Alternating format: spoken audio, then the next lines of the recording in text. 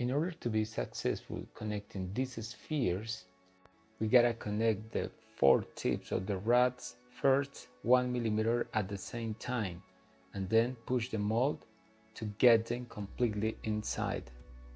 Before you connect the 4 spheres which are close to the central sphere, you gotta connect the 4 rods that come out from the 4 sides of the central sphere. Remember, these 4 rods are parallel to the table surface. So let's see how I put this sphere connecting these 5 rods. First, we're going to connect this parallel rod to the table.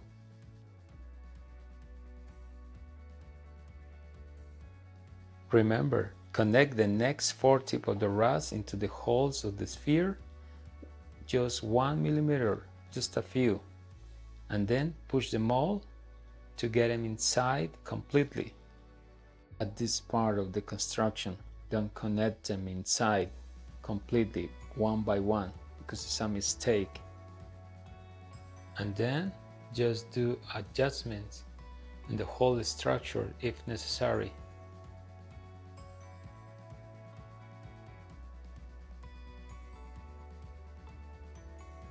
It could happen to you that some of the tip of the rods come out from the holes of the spheres, but don't worry about it, just connect them again.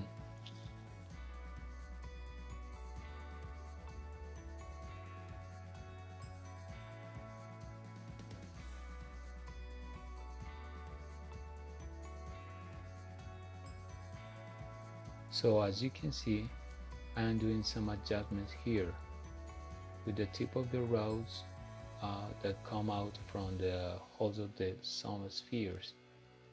It just happened to me because I started to connect one by one completely. And the main idea is to connect the 4 tips of the rods at the same time, just 1 millimeter, and then push them all at the same time. Yes? And get them inside completely.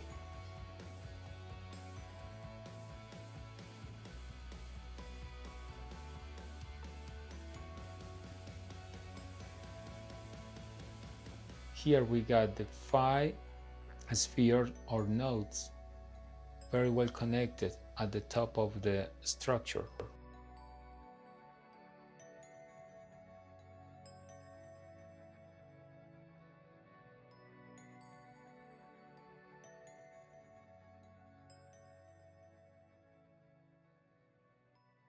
As you can observe, we got 5 small pyramids, and the 5 spheres or nodes are the top of these ones.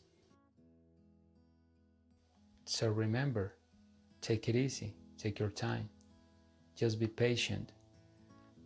But if you break some rods, don't worry about it. We got some extra rods in the box. So let's connect these 8 rods, which I am pointing up.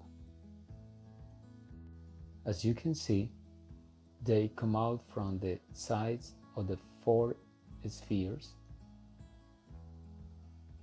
They are parallel to the table surface.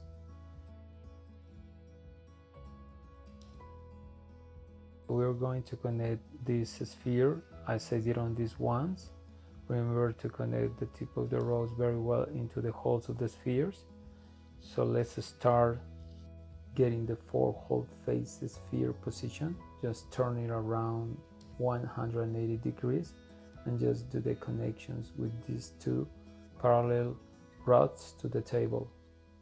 And then we gotta connect the rest of the rods at once.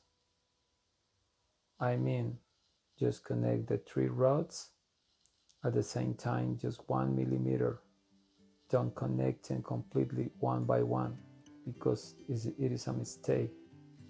You're gonna be in trouble. Just pay attention what I'm doing. These 2 rods that I am connecting are perpendicular lines. Watch, they are getting in perfectly.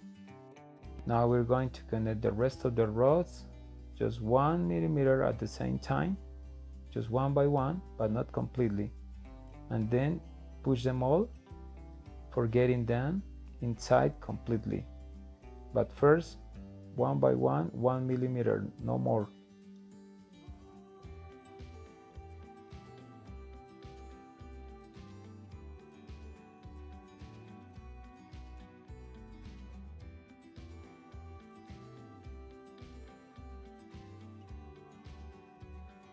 So at this point of the making of the star, the structure, you gotta be patient, you gotta take your time, because we got a lot of connections in just one sphere. We got 5 connections at the same time, remember that.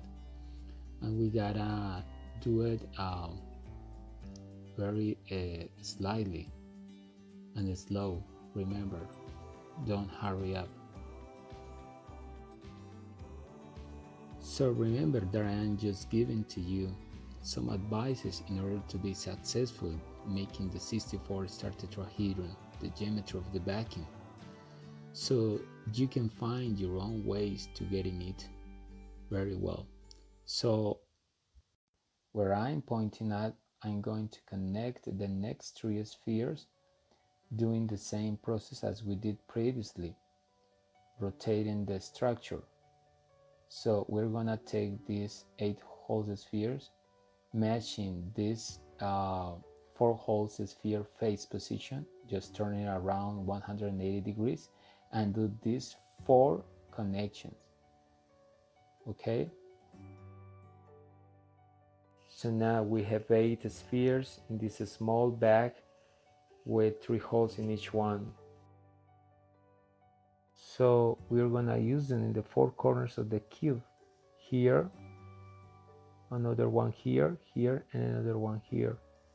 And when you get it, you are going to turn around the star and do the same process to complete the star, you know, and put the rest of these 4 3-hole spheres in the rest of the corners, you know, which are 8 corners.